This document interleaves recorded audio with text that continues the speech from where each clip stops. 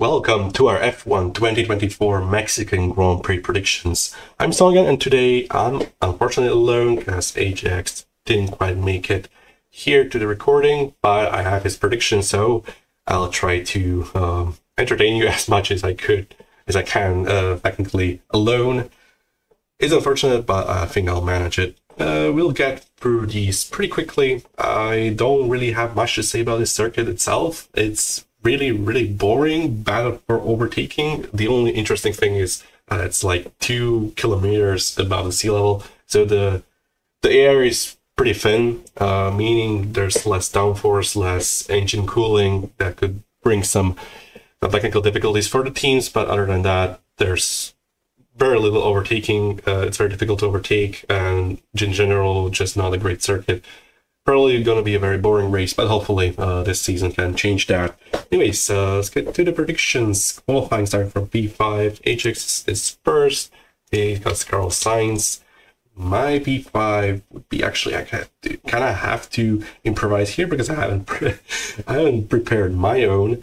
I have the idea of the top 3 in my head. I'll try to. Okay, you know what? I'm gonna go with. Difficult. I'm gonna go with Oscar Piastri for P5. I think that's a decent position for Oscar. He got P5 in the US as well. I think this track is also not one of his greatest tracks, just like last year. Also in the USA, he struggled just like last year compared to Lando. Yeah, Oscar is not having the greatest form ever since his win in Baku. He's been very much far off Lando. And Lando really needs those points taken off Max in the championship. I mean, the championship is over, but it wasn't over 2 races ago. Unfortunately for Lando, it is now, and Piastri wasn't there to capitalize on the McLaren being strong. That's kind of how it is right now. Oscar P4 for Ajax, so he's believing a little bit more to the McLarens. I don't believe them too much, but I don't think they're going to be out of the top 5. That's just too unrealistic, considering they've been one of the quickest cars this season, if not the quickest overall. Debatable about that, but yeah. P4 of mine is, I'm going to go with Carlos. I'm going to go with the reverse strategy for Ajax. P4 for Carlos Sainz. I think Ferrari are going to be good at this track for no particular reason. I think just they've been strong ever since the upgrade in Monza, and those 4 or 5 circuits that they're just been have been pretty different. I mean, Monza is a specific circuit. Then we had Baku. I mean, yeah, Monza and Baku have similarities, but Singapore, I think the Ferraris were the second quickest car and could have made I don't know if they could have fought for a win. Probably not, considering Lando's pace but maybe for pole position. Still, Ferraris have been the second quickest car at worst ever since the Monza upgrade, and that's pretty much what I'm basing this off. P3 for Ajax is Max Verstappen, and my P3 is Lando Norris. In qualifying, I think he's going to only get to P3. I don't think McLaren will challenge for a pole position this time. Probably a little bit bold, but I don't think they will quite manage to get there with Lando. Obviously, Oscar is also doing qualifying, but as I said earlier, not quite in his best form at the moment. P2 for Charles Leclerc for Ajax. He's believing in the Charles not quite title challenge, but it's going to be P2 in the championship challenge, basically. He has to outscore Lando by like 20 something points in just remaining 5 races, I want to say, and 2 sprints. So there's definitely a chance, considering McLaren fell off the pace a little bit in US. I don't know what happened exactly with those upgrades, but they seem like they made the car slower for some reason. My P2 is Max Verstappen. I think he's going to get P2 in qualifying. I think Red Bull will maintain their speed over to Mexico. Red Bull is always quick in Mexico. Max has won here the last 3 times we've raced here, and I mean, he won here in 2023, 2022, 2021 as well. 2020, I think that was the year where we didn't have a Mexican Grand Prix. I may be mistaken. And if it was, probably was a Mercedes dominance. Anyways, 2019, he won here, I think. Maybe actually it was probably Lewis over Seb. I think I may remember that year wrongly. To be fair, 2018 definitely was a Max win ahead of Ricardo. I think that was a Red Bull 1-2 back then. And 2017 was too long time ago for me to remember, honestly. Yeah, Max is really good at the circuit, so is Red Bull. And I think that will continue. I don't think there's a reason for that to not continue. P1 for Ajax is Lando Norris, obviously. He's believing in him being the quickest in qualifying at the moment. Was a fairly lucky pole position in the US, I gotta say, but I don't think the McLaren is that slow as it may seem in qualifying, at least. I predicted him at a P533, but still, I don't think those gaps will be big. I think there could be like 2 tenths between the top 6, honestly. Even the Mercedes can get there. Like last year, we saw Ricardo being in P4, not that far off pole position itself. Like anything can happen. This circuit is very, very, very short for its characteristics. I mean, long straights all over here, and it's still like pretty short for how it looks on the outside. I mean, the start finish race is very long, mainly thanks to the start being right at the start of the straight. So the round down to turn 1 is very long. P1 for me is obviously Charles Leclerc. I think he's gonna get a pole position once again here. I think he got it last year, and the year before that I think was Max. Maybe I'm wrong, but last year definitely was a Ferrari. I think it was a Ferrari one too as well. Unfortunately, I didn't quite manage to have the race pace over Max. Fortunately, I finished P3 because the Mercedes of Lewis Hamilton was also very quick that race. I think he's gonna get another pole. Coming off a very dominant victory in US after taking the lead from P4 on lap 1 and turn 1, basically.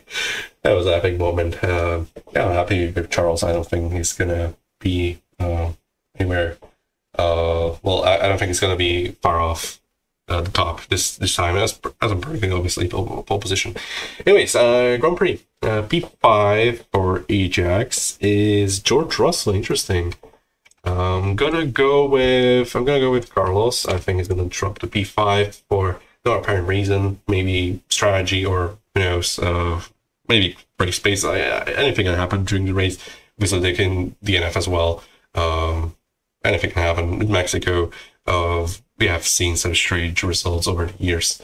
Yeah, P4 for Ajax is Max Verstappen outside of the podium in Mexico. I don't know, it feels kind of unrealistic for me personally, but I mean, if it works out for him, good for him, and I guess good for Formula 1 as well, because we're gonna have just a little title hope, maybe for some people, not quite for me. Even though I said I didn't quite mean it. I thought this title was over back in Bahrain, and I haven't changed my mind since. P4 for me is Oscar. I think those two are going to change. I think Oscar is going to have a better race than last time. He finished like P7 or P6 last time, 20.3. To be fair, this year's car is much better, but still, I don't think Oscar will be quite up there on the podium. But yeah, P3 for Ajax is Oscar Piastri, so he's predicting a double. Well, sorry, a little bit of spoiler. McLaren podium for Piastri. Obviously there. My P3 is Lando Norris. I think he's gonna remain where he is in P3. No apparent reason. I think he's not gonna challenge those two ahead of him. There's a pace maybe at the start, but it's difficult when you're Lando Norris at the start of a race. If he actually qualifies P3 and he gets a good start, that run down to the turn 1 is pretty long. May get there, but it's debatable. Lando Norris starts aren't that reliable for me to bet on that. I think it's gonna remain in P3. P2 though for Ajax is Charles Leclerc, and actually think the same. I think it's gonna get P2. I think it's Max Verstappen winning. Obviously, for me, for Ajax, it's Lando Norris. Yeah, I think this. I want to believe Charles, but I also know how good Max is at this track, especially when it comes to the starts. He basically led the on lap one, like after turn one, from every single position, like from like P1, P2, P3, P4, always gets there to first place. Doesn't matter if it's outside, inside, or the middle. He just always somehow ends up in first after turn one. I think it's gonna happen as well this year. Round down to turn one, I think he's gonna overtake Charles. With Charles slightly behind him. I think Lando is remaining P3. Oscar maybe jumps Carlos at the start, and because of that finishes ahead. I don't think there's going to be many overtakes, so that's mainly the reason. But I'm not changing the order that much. Fastest lap, though, for Ajax, it's Lewis Hamilton. And for me, I'm going to go with Carlos Sainz. I haven't went with him in a while, so you know what, I'm going to go with fastest lap, Carlos Sainz. Okay, least impressive team. For Ajax, it's Red Bull. Interesting. I don't know what's this based on. If Max finishes in the top 4, I think it's not a least impressive team, for considering Red Bull haven't been the best team out there in the last few races. But you know what? I mean, anything can happen. They can have a double DNF due to engine failures. We've seen crazier stuff over the years. My least impressive team. I'm gonna go with Haas. This is mainly based on how good of a weekend they had in Austin. I think they're not gonna transfer that pace to Mexico as well. I think they're gonna struggle to get to the top 10 in both qualifying and the race. Also, in last year, I think they had a similar issue. They just weren't quick at all, as well as Aston Martin's. I think that was one of the worst Aston Martin weekends last year. It was in Mexico. I maybe could have picked Aston, but I mean, in Austin, they've been awful as well. There's nothing really much to say. Aston being the least impressive team, they would basically need to be at the level of Sauber, maybe like below Alpine and ahead of Sauber. They would really need to be dreadful for that. Least impressive driver though, for for Ajax, it's Sergio Perez. Obviously, I'm not gonna pick Max. That's not very smart, and Perez is a very reliable choice. But to be fair, for the least impressive driver, he basically needs to crash out in like at least one session, either it's qualifying or a race, for that to be in consideration, because he's not going to be there on pace. Everyone knows that already. So he has to be even worse than he normally is. Yeah, that's interesting prediction from Ajax. My least impressive driver. Actually, you know what? I'm gonna predict Lewis Hamilton actually carries that bad fortune over to Mexico. I think he's gonna actually have a really invisible weekend with potentially some troubles or mechanical failure in the race itself. When it comes to Lewis, I think when he has a bad race, he has a bad couple of races, but then bounces back also with ridiculous results like he did in the middle of the season. Like after being beaten by George for a couple of races, he just went there and won 2 races in the span of 4 Grand Prix. Lewis just does that stuff. Most impressive team though, for Ajax, it's Williams, and for me, it's I'm going to call for Toro Rosso. They've been all right in Austin, and last year they've been very, very quick. Potentially could transfer to this year as well. Lawson is in that car, so they have a more reliable driver pairing. I think Tsunoda is not going to take a penalty like last year, so he may start further up the field, and Lawson obviously taking the penalty last time out, so he may qualify in the top 10 and potentially with both drivers taking points. I think that's a very good prediction there for me, potentially getting points. Hopefully I need those points. I'm still quite far behind Ajax in the standings. Most impressive driver, though, for Ajax, it's Alex Albon.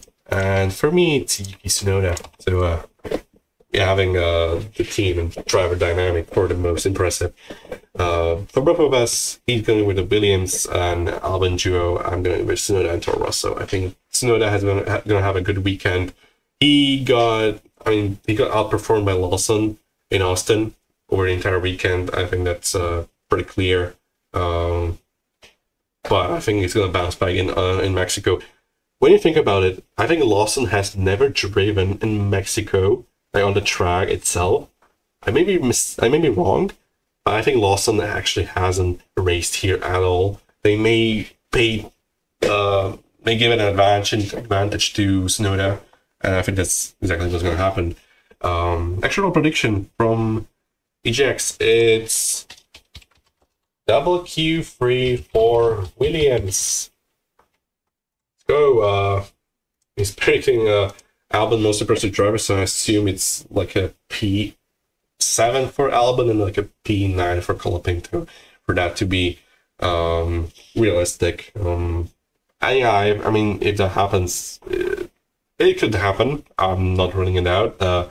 It's either one or even both Williams cars in the area of the top 10, or in the lower areas of the top 10, and just around that limit of points. They've been there ever since the summer break. That could continue, definitely. Right, my actual prediction is I don't know, actually. the DRS zone at the start, I think, is gonna get shortened, so they may not promote that much overtaking. But I don't want to go that way, because not really that reliable. I think I'm gonna go with a specific thing, and I'm gonna go with an engine failure in the Grand Prix. That's specifically for the race itself. So no, not like in the practice session. It has to be in the Grand Prix during the race. Yeah, this is one of my boldest predictions out there, because the reliability of this year's machineries are just, yeah, they're ridiculous. I basically no DNS from mechanical failures at all out there. Just a couple. I mean, most memorable, I think George in Silverstone, or actually that's pretty much it. Yeah, there's a few Alpine DNFs, but I mean, Alpine always DNFs, no matter how reliable the cars are in the specific season. Yeah, the team is just, yeah, the engine especially, not great. Anyways, this is it for the predictions. Thank you for watching. I somehow made you not watch the entire thing. Yeah, I didn't switch to the spreadsheet. I'm so dumb, but hopefully you didn't. Yeah, these are the predictions. Sorry for being dumb as hell, but things happen. I don't have HX here to remind me of my mistakes.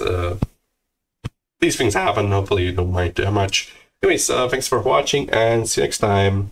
Bye, and peace for HX.